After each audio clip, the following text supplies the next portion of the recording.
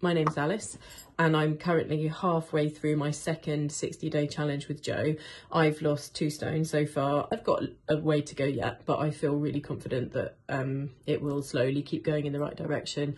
I've been completely blown away by how the impact this has had on my life. I have spent years yo-yoing or just going steadily up, and this time round it was a learning curve at the beginning. I had to really put my back into it and get my head around new ways of eating and planning my food, but I really feel like I'm starting to get into a new rhythm that I think will hopefully last me forever, and I'm really excited about keeping on this journey. And Joe is incredibly supportive. It's great to be part of a group of people who are always there checking in and giving advice. It's just been such a great experience, and long may it continue.